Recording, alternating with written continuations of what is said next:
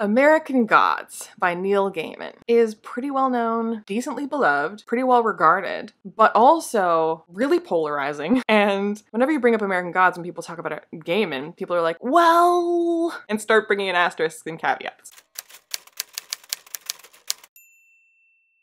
I think the big question that comes up with American Gods most often is, can you start there? If you're interested in reading Gaiman, can you start with American Gods? I think most people say no. Most people say you should not start with American Gods. I am one of those people. I say that you should not start with American Gods, even though that is where I started. I think one of the reasons people say this is one of the reasons I say it, is that it's nothing like what Gaiman's other books are like. It's not indicative of his style. It's not indicative of like the nature of his work in general. However, American Gods is exactly like all of Gaiman's work smushed together. So if you want to take like a big swig from the fire hose of Gaiman's abilities, American Gods will give you Neil Gaiman's abilities as a novelist, short story writer, urban fantasy writer, historical fantasy writer, horror writer, mythology retelling in general, violence, sex, social commentary, graphic novel. There is a graphic novel version of American Gods, so you can even see his abilities as a graphic novelist. So yeah, American Gods is nothing like his other works. It's like all of his other works all at once. So I think expectations are really important when going into anything. They kind of have the capacity to make or break your experience with something. If you have the wrong expectations about something, even if it's something that you would have ultimately liked, it can be the reason you dislike it because you thought you would get a specific thing out of it and you did not, or you thought that you wouldn't get something and you did end up getting that, whatever it is. So I think expectations are a big reason why American Gods is something that people are like, hang on, don't start there. Because I think it's almost impossible to set the right expectations for someone going into American Gods. And you might end up liking it, but I feel like most people picking up American Gods, when they begin to read it, they're like, okay, no, this is not at all what I imagined it would be like. What do most people expect? Okay, they expect a story about America. It's in the freaking title. They expect it to be fantasy, which it is. They expect it to be pretty dark because it's Gaiman, and I feel like most cover art and like kind of like synopses, whatever like you might have picked up kind of like by osmosis, would give you the impression it's going to be kind of dark, and that it's going to have some kind of reference to mythology, to deity, to anthropomorphized gods or something. It's in the freaking title. And are those expectations wrong? No. And yes. So American Gods, I came to the conclusion, is like an impressionist painting as a novel. So an impressionist painting, individual brushstrokes on it look strange, they look unconnected, they look nonsensical, but when you step back and see them all together, you see the whole of the image that those disparate strokes are coming together to form. So in American Gods, the individual elements of this story that I just like listed for you, they feel unconnected, they feel nonsensical, they feel strange, they feel out of place. But then if you step back when you finished it, you understand the whole that those disparate parts are coming together to form. So like the format and the structure of the book kind of contributes to this. There's sort of like 3-ish parts of this book. So you've got Shadow's road trip. Shadow Moon is like the protagonist. I say that, I mean like he is, that's not disputed, but really not his story, but he is the protagonist. So you have like this road trip of his that's kind of the glue that binds together the whole of this novel. Then you have like Coming to America. Coming to America is the short stories that are included basically in this novel. So these are like weaving the tapestry of America together in the background, forming kind of like the backdrop for Shadow's story to take place upon. And then we have the gods being at war. That is ostensibly what this book is about, but neither Shadow's road trip nor the Coming to America stories are about that. And yet both of them have to be about that because the book is about that. So the thing that the book is about cannot be seen up close. Like when reading Shadow's journey, or when reading the Coming to America stories, like an impressionist painting, when you look at these individual parts of it, they are just these brushstrokes. But when you step back and you take them as a whole, suddenly the story of the gods being at war is visible, where it wasn't visible when you were just going through the individual bits. So if there are 3 parts of this book, there's like physically going through it, there's Shadow's quest and the Coming to America stories. These are like, this is what's happening in the book. That's what the book is going to be having in it. But the book itself, the whole of it, is the gods being at war. And so that's why I say there's like 3-ish parts of the book. So pros and cons. Cons, well, the protagonist is an ex-con. But the book is long, it's meandering, it's pretty tonally inconsistent, it feels directionless, the protagonist lacks agency. There is a reason for that. But nonetheless, when you're reading it, it feels less compelling a lot of the times for people because the protagonist lacks agency. The pacing is strange, and there are just so many disparate elements that have apparently nothing connecting them. But the prose is good.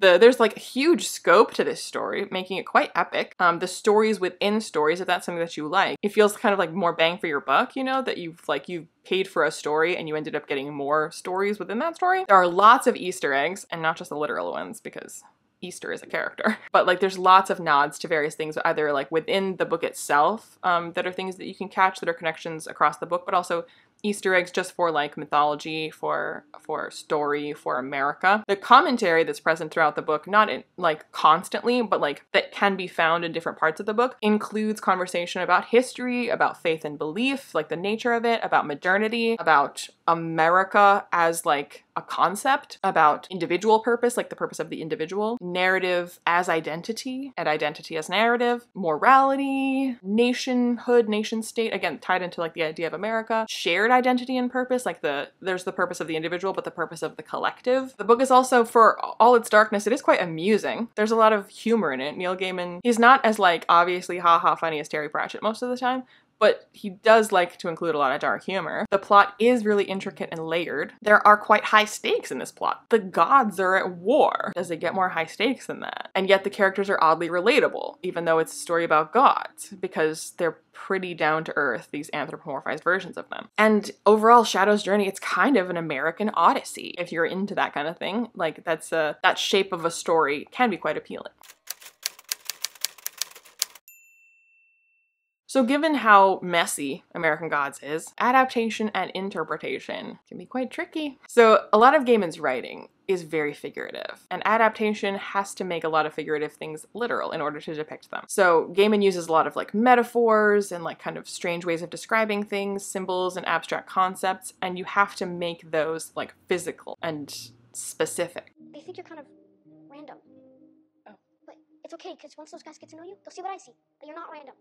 You're specific. In order to depict them on screen. You know, he'll say something as like this, I don't think this is a real example, but it's something like describing something as being the absence of color. And it's like, okay, like if you write that in a book, I can like go with that, but how the F do you depict that, you know? So it's like, that's kind of the nature of his writing. He's like doing these kind of like vague, amorphous, conceptual things that you're like, in a book, you can get away with that, but how do you do that on screen? American Gods, as I've said, is kind of all over the place. They think you're kind of random. Kind of what I've been talking about this whole time. And movies and TV typically seek to have a fairly recognizable and standard plot structure, whether it be episodic or ongoing. American Gods is both episodic and ongoing. But even the ongoing part, which would be kind of Shadow's Journey, even that is extremely episodic. Lots of like side and fetch quests and seemingly to no purpose. They think you're kind of random. So TV is more episodic, so that should be helpful. That should be the way to go, right? American Gods is also really long. So again, TV would probably be ideal. So you could get like a long miniseries out of it, maybe 2 seasons of a miniseries, but more than that, and you're kind of dragging it out now, and it's already a story that a lot of people feel drags. But American Gods is not a series. It's a whole painting. This whole American Gods as an impressionist painting only works if you're able to kind of like hold all the pieces in your mind and see them as a whole. When you have a long, ongoing series that just goes on and on and on and stretches an already meandering plot longer and longer and longer, the ability to like see the wood instead of the trees becomes more and more impossible. And it is the wood that satisfies. It is like this whole that you have to be able to see in order to like finally kind of get it. So a long book that feels complete at its conclusion versus a show that never feels complete because it just kind of like keeps going and going and blundering along, never getting to any point and never allowing you to step back and see the thing. And then, of course, as always, interpretation chips away at layers of meaning. When you're adapting something, you have to decide how to interpret something in a specific way. You're not random. that you're specific. Most of the time, and kind of like stick with that. And your interpretation kind of has to be consistent within the adaptation. So this erodes layers of interpretation and meaning. It's kind of like Schrodinger's interpretation. You know, like in a book, you can leave something kind of vague and everyone can bring their own meaning to it. And then when you adapt it, you kind of have to pick one of those. And now it can't be a variety of different things. It's this one thing that this director chose or this screenwriter chose or whatever. You're not random. That you're specific. And that's not to say that film can't have ambiguity. Film definitely can have ambiguity and layers of meaning. But film is an art form in itself, and typically when film is able to do that, it's because someone has written a story for film. And so film is the medium that was in mind when the story was conceived, and ambiguity that is possible in film, which is different from ambiguity that's possible in a book, is what was like in mind when it was conceived. Whereas a book was not conceived with that in mind, and when you're adapting book to screen, you're limited by that and you kind of have to make more concrete decisions. It can be done. You can still include ambiguity when adapting book to screen. I'm not saying it's impossible, but it is much, much more difficult. Can you start with American Gods? Absolutely. However, only if you go in prepared for what it is and what it is not going to be. Only if you know going in that it both is and is not a good example of Gaiman's work in general. Only if you go in interested in the project of it. And only if you go into it with a good deal of patience and, as Mara from books like Whoa would say, going with itness. But I still don't recommend you start with American Gods. For one thing, there's too many ifs. I think it is easier to appreciate everything that it's doing and everything that Gaiman is bringing to it if you are already familiar with all the types of things that Gaiman has done, is interested in doing, and is capable of writing. Again, I did start with American Gods and I did enjoy it and I did appreciate it, but I think rereading it after having read the majority of Gaiman's work, I appreciate it so much more. Partly because you're rereading anything, you tend to appreciate it more the second time, but I think having read a bunch of Gaiman's work and seeing how he's kind of brought all of these skills to the table with American Gods, you don't really appreciate that or see that as well the first time through if you've never read his work before. Because once those guys get to know you, they'll see what I see. That you're not random. That you're specific. So starting with American Gods, I think is a little bit like starting with the Avengers and then going back and watching Captain America and Thor and Iron Man. So like you can do that, you absolutely can, and people have done that, but I do think most people would say that that would be doing things the wrong way around. American Gods is in so many ways a combination of Gaiman's many skills and talents, and these like talents are assembled, if you will, in American Gods, and that is what's most satisfying to witness, and that is most satisfying to witness if you've seen these things in their solo forms and now you can appreciate them assembling. American Gods is also a tome. It's a big ask if you're going to start with that book. Gaiman usually writes pretty short things. Even his novels are pretty short usually, and bigger books are just a bigger commitment. So asking people to start with American Gods if they've never read Gaiman before, and it's this like long ass meandering tome of a monstrosity, that's I think why people who are fans of Gaiman are like, don't start there, it'll put you off. It's brilliant, but it'll put you off. Because again, it's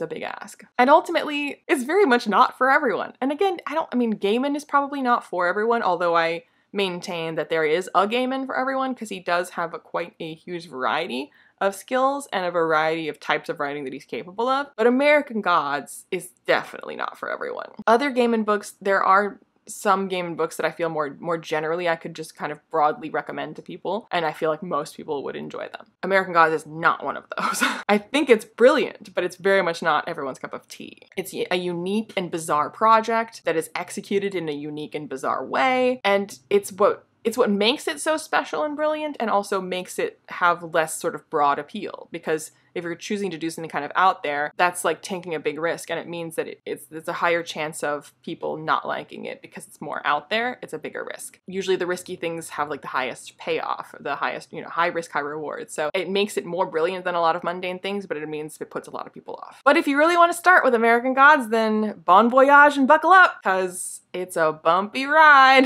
Let me know in the comments down below if you've read American Gods, if you agree or disagree with my assessment of American Gods, if you do think people should start there, or if you agree that people should not start there, whatever you want to let me know. I post videos on Saturdays, other random times, well, only Saturdays, so like and subscribe, join my Patreon if you feel so inclined, and I'll see you when I see you.